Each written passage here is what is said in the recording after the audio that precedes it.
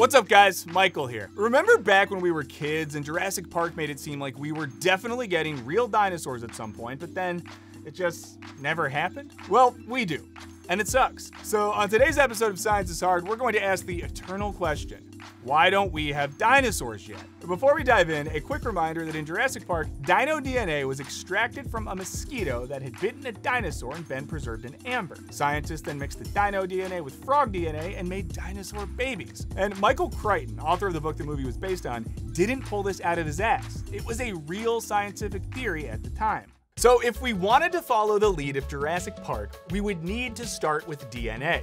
Mosquito blood stuck in amber might work in the movies, but we'd want to go all the way and acquire some freshly squeezed dinosaur ejaculate to get pure DNA. But since nobody's excavated a dinosaur circle jerk yet, we have our work cut out for us. What sort of conditions would we need to get a good sample of dinosaur juice? Well, it'd have to be something like this. Let's imagine there's a T-Rex. We'll call him Tom. Tom has been going through a rough patch recently. His girlfriend Susie left him for another dinosaur, his arch nemesis Tony, and this has ruined his confidence. After yet another failed hunt, he needs to get his mind off of his troubles and feel good for a brief moment. So he decides to make passionate love to himself. But unlike you and I, Tom can't simply reach down and take himself to Pound Town with his hands because Tom has tiny T-Rex arms. By the way, this is one of the miracles of evolution. Think about it. What other species has such an easy route to solo sexual pleasure? Thank God Charles Darwin invented evolution. So, Tom has to venture out into the wilderness to find a soft and warm surface to use as his Jurassic pump prop. He eventually finds a nice hole in a hillside, likely the nest of some prehistoric weasel. And because this isn't Tom's first one-armed rodeo, he pokes his head inside to make sure no one is home, as he doesn't want his meat to be someone else's dinner. After he sees that the coast is clear, he saddles up and grinds his pain away in the moist cushion of Mother Earth. Because Tom is an anxious Rex, he closes his eyes during his prehistoric push party to avoid seeing anything that could remind him of Susie. But this masturbatory quirk leads to his demise, because right when he enters the strokes of no return, eyes closed and tail firmly planted upon the ground, which is what happens to a dinosaur right before ejaculation to provide stability, a massive iceberg crashes down on Tom right at the precise moment that his organic coconut milk starts to flow towards freedom. Let's say all of this happens, and one lucky scientist happens to chance upon this pornographic scene, and we find a perfectly frozen tube of Tom's organic dick paste ready to hit the microwave and knock something up. Sounds good, right? But even if we have the juice, we still need a viable host to birth this sharp-toothed bastard.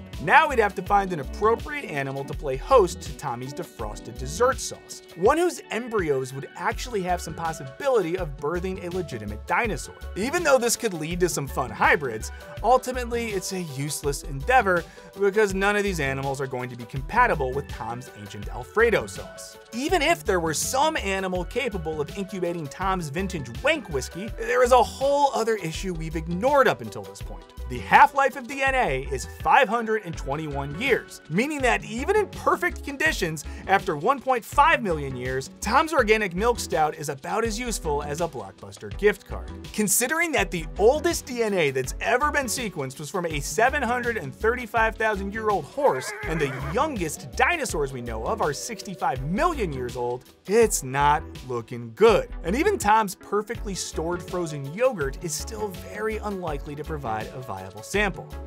So at this point, cue the boys to men, as it seems like we've come to the end of the road. Implanting the thawed dino jizz into any current species would not ultimately create a new baby dino.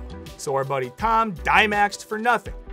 You know, died while climaxing. It's a thing, we swear. But much like Tom's masturbatory grip, we can't let go of our hope for a real dinosaur. And we're in luck, as there is another option that might actually work. And it's one sure to please any diehard Chick-fil-A fan. Welcome to the wonderful world of Atavism Activation. As we've already seen, shoving Tom's melted bro snow into any currently available embryo is a useless endeavor. But this doesn't mean that chickens aren't still useful for our aims. In simple terms, Atavism Activation is a process that can bring back ancestral characteristics that have been lost through evolutionary changes via precise genetic modifications. Basically, by turning off certain genes, we can roll back evolutionary developments. You know how sometimes babies are born with tails?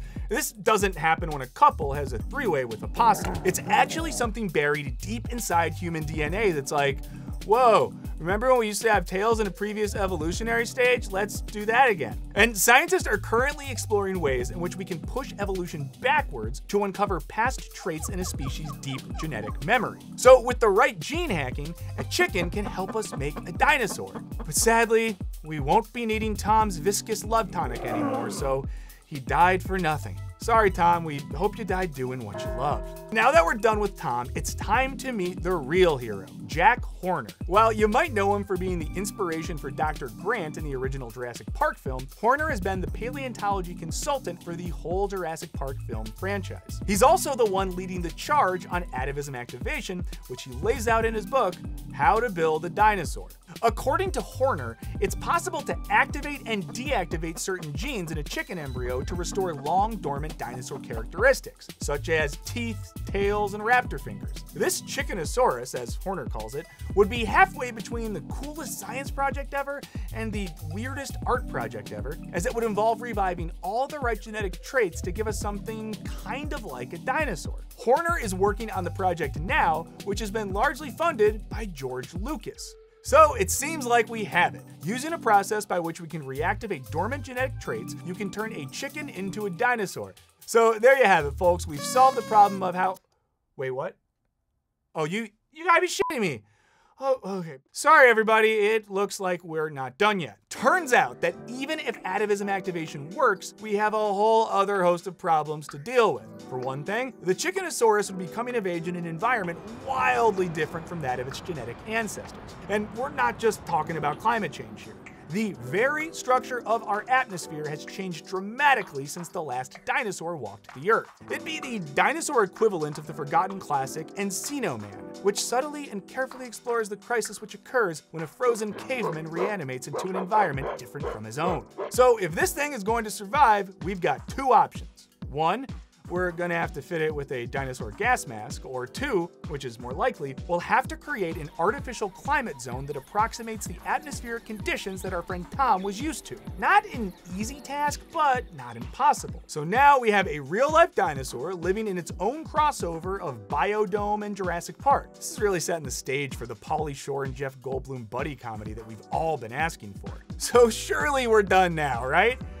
Nope, because we still haven't talked about what in the hell this thing is going to eat, as the dinosaur's food chain is non-existent. I mean, we could feed it chicken nuggets, but at this rate that might be a weird form of cannibalism. But once we figure that out, we're still left with one final question. Does this even count as a dinosaur? We didn't get to use any prehistoric genetic material from Tom or anybody else. As writer Chris Edwards argues, even if radical genetic engineering succeeds in constructing something that looks like a dinosaur, it is clear that it can never bring back what existed more than 65 million years ago. So while the dream of Jurassic Park is impossible, it would still be pretty damn cool to have this modern version of what we think a dinosaur would have looked like.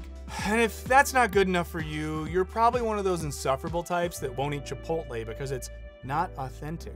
And if that's the case, you'll get what you deserve, which is of course a massive Chickensaurus eating you and then shitting you out in front of your old school. That's what we'll train them to do, because why not?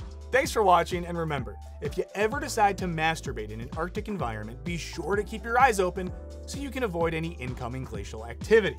And let us know if there's any scientific innovations or technologies from movies or TV that you'd like to see us investigate. Thanks for watching. Later.